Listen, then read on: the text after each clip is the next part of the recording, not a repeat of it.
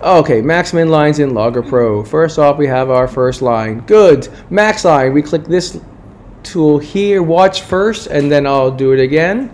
And you're going to choose linear, not proportional, linear. You just say try fit, and it does what I just did. I'm going to actually click this little button up here some so it changes. And now the key thing, I guess I kind of did it by, let's cancel again, by pressing that. If you go linear, try fit, you have to click on manual. At some point you have to click on manual. Doing this made it be manual. Because now when this new one comes up, watch the move. You double click the box and you click enable line drag.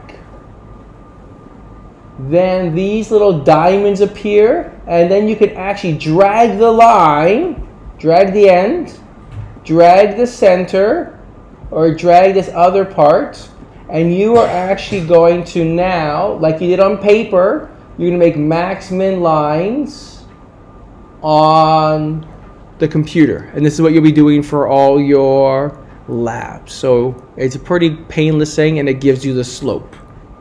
Okay, all built in. Do I need to show that again? Yes, okay, good. I saw some nods. So what you're going to do is you're going to click this one here, which lets you choose any particular line. I do want linear, so I choose linear. I go try fit, so it gives me a pretty good graph. Then I'm just going to press up to change it and take it away from the one it already drew.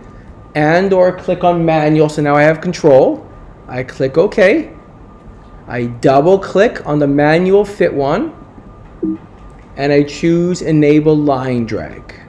Then I can drag it up and down just right, hopefully. And again, I got a bad piece of data that I'm choosing to ignore.